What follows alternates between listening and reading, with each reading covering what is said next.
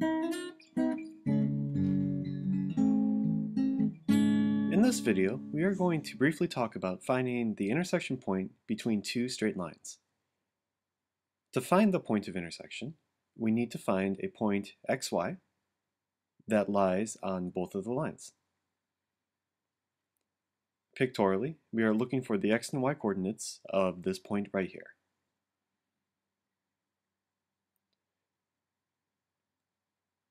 To actually find this point, we need to look for an x and y that satisfies the equations of both of the lines.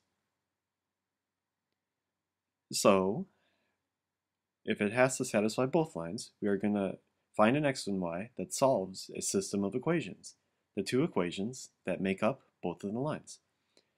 An example is something like this. If we have the line 2x plus y is equal to 3, and the line x minus 3y is equal to 12, that's these two lines here, we are looking to solve the system of equations given by 2x plus y equals 3 and x minus 3y equals 12, just the two equations of the lines.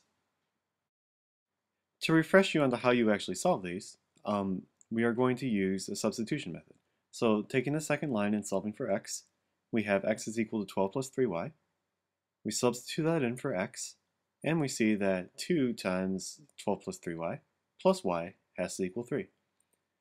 And then we go through the normal steps and solve this linear equation.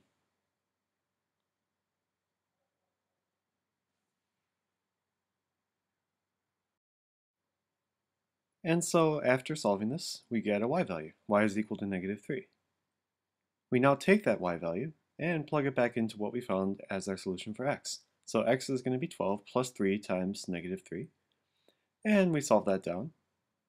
And we get our x value. X is equal to 3. This means the point of intersection is 3, negative 3.